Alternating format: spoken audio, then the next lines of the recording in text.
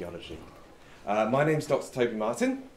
I'm a departmental lecturer in this department, and I've been a part-time tutor here for some time. I specialise in early medieval archaeology, which is a period after the Romans and before the Normans, that sort of 500-600 years or so of mysterious centuries. And I also specialise in dress and jewellery, so objects like this, sort of buckles and brooches and that sort of thing. My topic for today, though, is what is archaeology? Something that I hope I'll be able to tell you. But really it's about why is archaeology a uniquely valuable and rewarding subject to study, particularly as a mature student or a lifelong learner. I think archaeology is a much bigger subject than a lot of people often think, and it can sometimes lead in quite unexpected directions. So I want to hopefully inspire you in all the different things that we as archaeologists do. But first, what is archaeology not? It's not about dinosaurs. It's a more common misconception than you might think. So I'm afraid no dinosaurs. You can leave now if you like. That's enough for you. The other thing is archaeology is not all whips and fedoras. It's not all about adventures and brawls. We are a serious intellectual endeavour most of the time, and we prefer our archaeologists to be in the laboratory, the excavation trench, or the classroom, or perhaps even the library. So less of that and more of this. Now, I think it's useful to just ask some very basic questions to flesh out this idea of what archaeology is. And to do that, I'm going to ask, what is archaeology, where, how, and why archaeology? So what do we look at as archaeologists? What are we interested in? Where do we work? Where does archaeology happen? How do we produce all this knowledge about the past? And also, why do we bother? Why is it interesting? And why is it important to study archaeology? Fundamentally, archaeology is about materials. It's about the physical traces of the past. That's the fundamental thing that we study as archaeologists. And this goes from the very, very small to the very, very big. So we're interested in atoms, molecules, DNA, biological molecules. We're interested in different isotopes of carbon. That's how we date things. There's a common refrain that archaeology is rubbish. And there really is nothing else that archaeologists would prefer to rummage through than someone else's bins, preferably if they're very, very old. And indeed, this is the bulk of what archaeologists look at. It's essentially waste materials. Bits of broken pot, bits of broken glass, old spoons, animal bone, production waste from metalworking, perhaps, middens of shells, leftovers from food preparation, coins, things that are lost accidentally. We're also interested in those. And we're also interested in things that are actually put into the ground intentionally. Things like hoards. Hoards of Viking hack silver. Hoards of Roman coins. Hoards of Anglo-Saxon gold. Hoards of Bronze Age axe heads.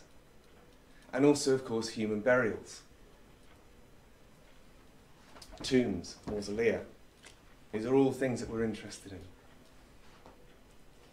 We're also interested in entire landscapes. We're interested in the layers of meaning that people put over these landscapes, the way in which we create ancestral landscapes, special places, dangerous places, holy places. We're interested in how people put meaning onto place. And we're also interested in how people physically alter the landscape. Like this enormous monument, quite mysterious monument at Silbury Hill in Wiltshire. Has anyone been to see Silbury Hill? It's enormous. It's so enormous when you see it up close. And it really does alter the landscape. This landscape would never be the same again. But also perhaps more mundane things like roads, trackways, pathways, the way in which people move through the landscape. And on an even bigger level, we're interested in the environment. We're even interested in the planetary environment. Archaeologists are becoming increasingly interested in climate change, in the past, as well as in the present. We're interested in pollution. Roman lead pollution, the production of lead, actually leaves a year-by-year trace in ice cores that we can extract from Greenland. And it shows annual fluctuations in years of plague, for instance, the growing Roman economy, the shrinking Roman economy. This is all seen in Greenland. It's astonishing. There's some examples of what we're interested in. And where does archaeology happen? Well, the most typical thing that you'll probably be familiar with is archaeology happens in trenches, in excavations. It's a nice example of this. This is the Westgate Centre in Oxford that I'm sure a lot of you are familiar with. It was built in 2016, 2017, but before that took place there was an archaeological excavation. A company that I used to work for, Oxford Archaeology, excavated the site between 2015 and 2016. Discovered the traces of the Greyfriars medieval abbey, sluice gates and little waterfronts of the Trill Mill stream in that area. Archaeology happens outside universities. It happens in the commercial development sector. But it also takes place in universities. Research excavations, like our own that we run out of Appleton near Cumnor for our students on degree level courses. Before that, we used to excavate at Dorchester-on-Thames, excavating the Roman town that exists under the allotments there.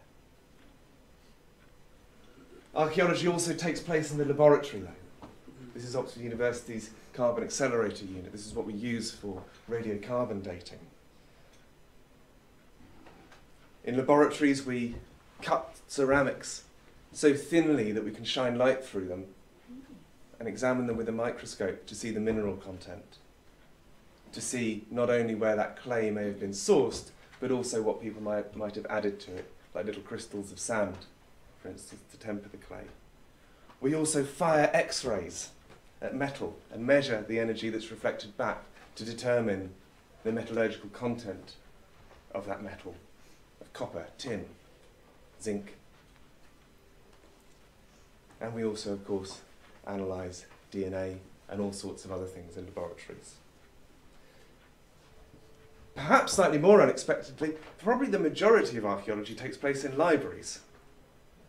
Reading old reports, reading theory, reading about methods. This is where we identify gaps in the archaeological knowledge and work out what we want to do next. And archaeology also takes place in the classroom. Teaching and learning is a really key part of all academic subjects, including archaeology. This is where we make new archaeologists, for a start, and it's also where we demonstrate the key values of archaeology, like what I'm trying to do today. It's where we rethink our own interpretations, actually. There's nothing that gets you thinking more about your area than when you have to tell other people about it. And this is one of the wonderful things, actually, of teaching mature students, is that you all bring different expertises into the classroom. I've had retired physiotherapists teach me about bone diseases. I've had chemists explaining the finer details of isotopic analysis, and retired engineers and architects giving me their own theories on how a building might have looked when it was reconstructed. I think that's one of the really nice things of adult education, that we're all there together learning. And I think that's the thing, is that archaeology is all about learning. We learn in the trench, we learn in the library, we learn in the laboratory, and we learn in the classroom. It can take place anywhere. It's always nice hearing the reports from our online students from all over the world who learn archaeology in their lunch breaks or on the train home. It's extraordinary. And how do we do archaeology? What are the methods? Well, I think a good description of archaeology is that it's a magpie discipline. We've borrowed, or perhaps stolen, methods from all other disciplines. From the natural sciences, from the social sciences, from the arts and humanities. For instance, if you're investigating a past environment, you'll need some knowledge of botany. You'll need some knowledge of climate science. If you're looking at the organic traces of foodstuffs on ceramics, for instance, you might need some knowledge of biochemistry. And if you're assessing ratios of radioactive carbon in organic materials to date something, you might also benefit from some knowledge of physics or atomic physics. But archaeology is also a discipline of practical and more applied knowledge. So it takes skill to excavate a Roman ditch. It takes even more skill to excavate a sequence of medieval buildings in a town, where the latest building might actually be cut through all the earlier buildings. So you have these complex matrices of intersecting features. It takes very practical and sort of spatial, refined spatial awareness to understand that. You also need a refined spatial awareness to perform a topographic survey. This is some of our students here who are learning how to do a survey using GPS with one of our tutors. Or perhaps you might be an experimental archaeologist and you know everything about pottery, making pottery, or textile production, or even the production of food and drink, perhaps. Perhaps you might be more inclined towards sociology and the statistical analysis, testing whether our evidence can really demonstrate a particular theory. Or you might be inclined more towards anthropology. You might be interested in what late 19th century indigenous communities in the Pacific can tell us about the gifting of jewels or swords between Anglo-Saxon kings and princes. Or perhaps you'd be more inclined to a comfy armchair, pondering how perhaps Jean-Paul Sartre's existentialism might contribute to our understanding of Upper Paleolithic cave painting. This is all archaeology. You don't have to know about all of these things, but I expect everybody in this room will find some sort of interest in at least one of those areas. Archaeology is a very welcoming discipline for people from all different walks of life. And it's also all about collaboration. You can't really do an archaeological project by yourself, because no one can have all this knowledge. We work together. And why? Why do we bother to do all this? These are small, about this big or so, quartz sandstone sculptures from a place called Lipinski Vir in Serbia. And they were made around the Mesolithic to Neolithic transition. So that's the period when hunter-gatherers begin to farm. It's about 9,000 years ago in this part of the world. These little sculptures are carved out of river stones, this river sandstone, and they're all very individualistic, and they're placed in the dwellings of these people. These people live around these objects. And we look at them and we think, well, are they humans or are they perhaps fish? These were people who fished. These are objects taken from, these are stones taken from rivers. Are they mythical beings? Are they gods? Are they ancestors? Are they simply decorative They don't look expressions? very happy, do they? No, they're not. You know, they're not. They're slightly unsettling, I think, these things. They are slightly unsettling, and they kind of remind me what archaeology is all about. And what a peculiarly human habit it is to create objects that do instill this sense of unease, and perhaps beauty as well, that baffle the outsider, that can make almost no sense to us, but would have made complete sense at the time, how unique human societies are. And it's these creative actions that connect people, that create what we call human society. And they do this, it's exactly the same in the Neolithic and the Mesolithic as it is in Oxford today. We do things that don't make sense to outsiders all the time. And that's partly what archaeology is about, is reaching across that divide and understanding people and places that are quite different from us. And I think to understand this deep human past, to be curious about the deep human past, is in itself a very deeply human thing to do. We almost can't help it. We're driven toward knowledge. We're driven towards that knowledge of self and of others, and we always have been.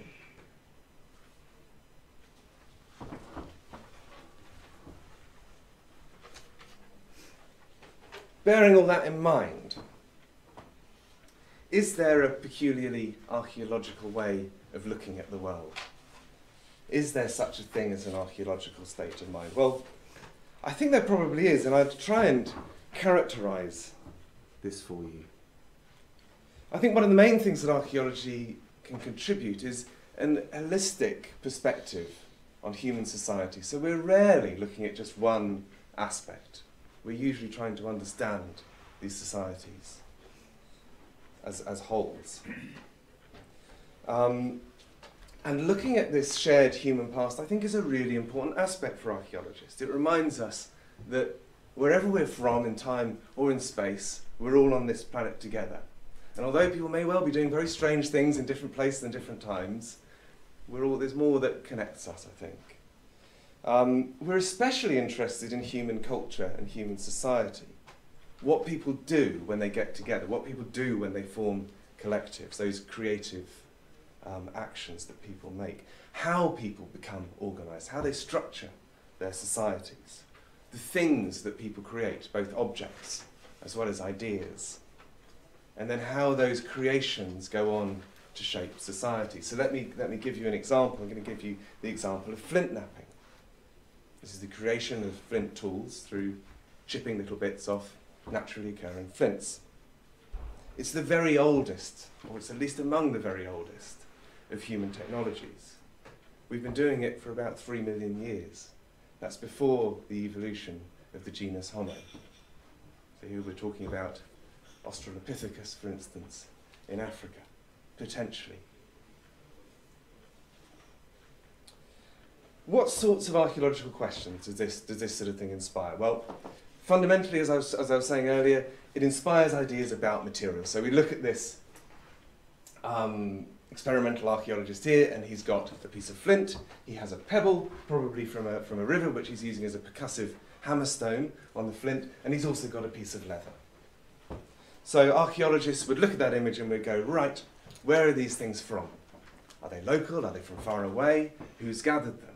Is everybody gathering these materials by themselves, or in different times and places are particular people going out to get particular resources and bring them back? We might then also ask questions about knowledge and about skill. So how do people learn how to do this? Are they imitating each other? Is this something passed down generations? Is it a very specialist skill that only a few people have? Are there gradations in that skill between individuals? Almost certainly. And is there any form of labour division? Are just some people doing this? Or is this the sort of thing that everybody does? And of course, in different periods with lithic technologies, all of those aspects can change. But archaeologists are interested in putting those things together in different places and understanding what that tells us about this whole society. We might go to an even deeper level of the intellect or consciousness and ask, well, at what point in evolution did people start doing this, and why? When, for instance, this has become more of an incidental action of striking a rock and seeing what happens, when does it become an action in which an individual actually envisages the tool within the flint and then removes parts to reveal that tool? That's a really interesting question, I think. When do people have that mental template? It's about imagination, it's about creativity. Once we've asked all those questions, we might start to ask, well, okay, so this is how people are changing and altering stones, flint. How are those flints then changing the people who are using them? That's the sort of second level questions. Because of course, as soon as people start making these things, it changes their society. They may be able to procure and prepare food more efficiently, for instance, perhaps most obviously. That is actually a substantial change. That's why people are perhaps doing this most fundamentally. But also, once you start doing this, you start to create inequalities of people with different materials in different places, people with different levels of skill. You might also start creating differences within these social groups of who is doing this, who is able to do this.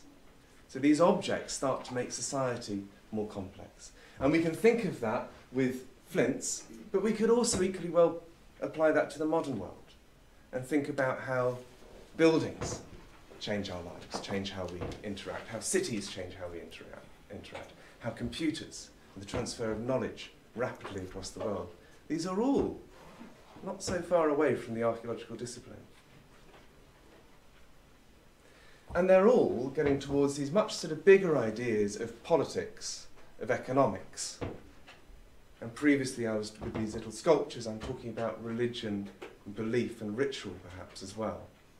And so these are the sort of higher level topics that we tend to talk about. Now I did say that archaeology wasn't all about adventure and discovery. That was a bit of an exaggeration. It was a bit of a trick to trick you into thinking that I was an entirely sober and serious scientist or intellectual. I'm not. Discovery is actually a really important part of archaeology, I think. Uncovering a grave, uncovering even a new site report in the library. Perhaps for some people it's clicking the execute button on a computer program that will do a statistical analysis for you and watching the results pour across the screen.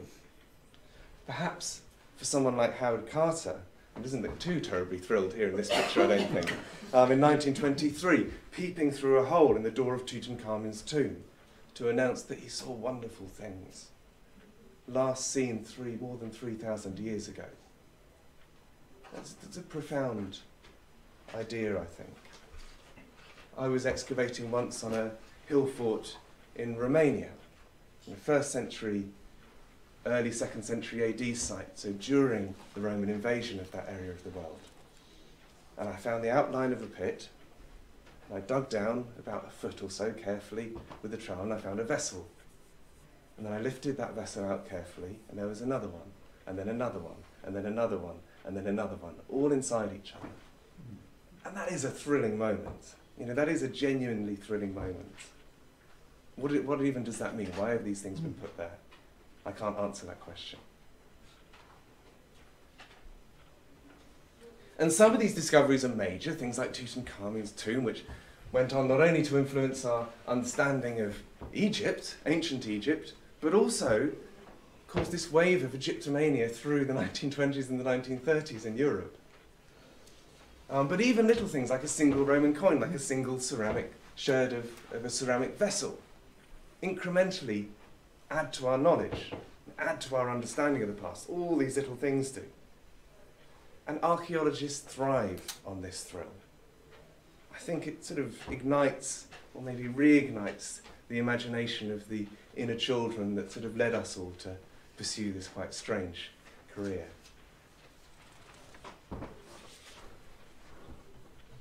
One of the other things I think about archaeology that is truly thrilling is the human connection that we receive through archaeology. And that, of course, comes from the fact that we look at materials, that we look at physical objects, remainders of the past itself. Now, what you're looking at here,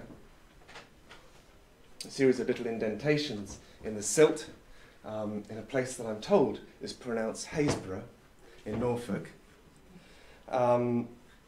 There's about 50 footprints. And these 50 footprints were made approximately 800,000 years ago. Probably by one of our ancestors, a species called Homo antecessor. Now, after they'd been revealed naturally by the tide, they disappeared within 2 weeks. But in that interim, they'd been 3D scanned. Now, hopefully you can sort of see these little red dots in that image. It's a little small, isn't it, the screen? And analysis of these footprints identified about 5 or 6 individuals. From the size of the footprints, probably a mixture of males and females and children. And they didn't appear to be doing anything, they just appeared to be milling around on the mudflats, which in some ways is an even more sort of relatable thing to be doing. Then they moved away somewhere else, and a layer of sand was laid down over this by the tide, and then a layer of silt, and then a layer of sand, and they were preserved in that way. But what an intimate connection that is to the past, to see the indentations of feet. All of this, I think, gives archaeologists a very bottom-up view of the past. We do get very close to the individual lives of women, children, and men, closer often, I think, than we do from written sources, from historical literature. I think it's quite profound in the way in which these ancient individuals are almost present in our excavation trenches, as they almost are on this beach. They're almost present in our finds trays when we hand them over for analysis, and they're literally present when we're analysing their bones in a laboratory. Time is a great leveller. Everyone's bones look the same at the end of the day. And in that sense, a sherd of pottery in the right place can be far more valuable than a gold coin when it comes to an archaeological view of the world. It entirely depends on where those things are found. We're an idealistic and democratic subject, I like to think. And talking of unexpected directions, this is an exhibition that is on currently in the Pitt Rivers Museum in Oxford. Some of you may well have been to see this already. It's this intimacy and this directness of archaeology that can lead to unexpected projects like this.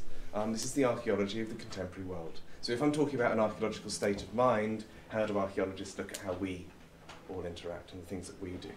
Now, in 2016, as I'm sure you're all familiar, the Calais jungle was demolished violently, displacing about 10,000 people who had made this place their temporary home. Archaeologists, artists, and various volunteers, as well as refugees who were present here, before and after its destruction, gathered certain materials, gathered images, gathered everyday objects. And some of these things were brought together for this exhibition. And this is essentially an archaeological view, an archaeological image of this modern and this ongoing tragedy. This is archaeology, but it's not ancient. But it is telling us something different, I think, from news reports, from radio and television documentaries. It's telling us something quite intimate about the lives of ordinary people in extraordinary circumstances, the violence they suffer and the role of objects and images in their lives and in their experiences. And for that reason, it is quite a moving thing to go to this exhibition, I think. And perhaps it does help us to come to terms with and to understand the very human, very individual consequences of global political and economic events. So, what is the purpose then of the humble archaeologist in the contemporary world? Well, as an idealist, I think archaeology is crucial, and as I've also said, I think archaeology is virtually inevitable. We're driven towards it for reasons we don't always understand. Now, as a believer in the ideals of the Enlightenment, I do believe in the value of knowledge for its own sake. I think to learn about the past is simply enjoyable, and all learning, all knowledge, is in some way collective or individual progress. I believe this strongly. But I also believe in the intellectual endeavour of archaeology, that we'll never be able to reconstruct that past perfectly, so we have to weigh up different kinds of evidence. We have to critically appraise theory. We have to use knowledge from all these different disciplines. And these sort of critical thinking, these sorts of skills, are actually very useful for all of us, I think. It's the sort of thing we do in our everyday lives all the time, this weighing up of evidence. And archaeologists do that all the time, as do many other academic disciplines, but we're among them. Now, perhaps the grandest ideal that I have for archaeology is that archaeology provides feelings of belonging and acceptance. It provides some sort of form of responsible citizenship in the world. For instance, local or community archaeology projects, things that happen in people's own back gardens, in their own towns or villages. This increase of knowledge in people's local area increases their sense of belonging to that place. It increases their sense of responsibility towards that place and everybody else who lives there, and their collective heritage. And the same applies, in fact, to learning about places where other people live, in different periods and at different times. It teaches us how to understand each other, no matter the social or cultural gaps that are between us. It increases this idea of a shared human existence and a shared human past that I've talked about a few times this afternoon. Now, these are all very good things, I think, and I hope that you agree with at least some of those things. And that's where I'm going to leave my formal talk. And now I'd like to talk about how you get started on archaeology with our department. So if you'd like to leave now, you're perfectly welcome to. I know you've had a very long day, but if you'd like to find out a little bit more about the courses that we do, then I'll give you a very brief overview, and then I'll remain here to answer any questions you might have. But thank you very much for listening. Thank you.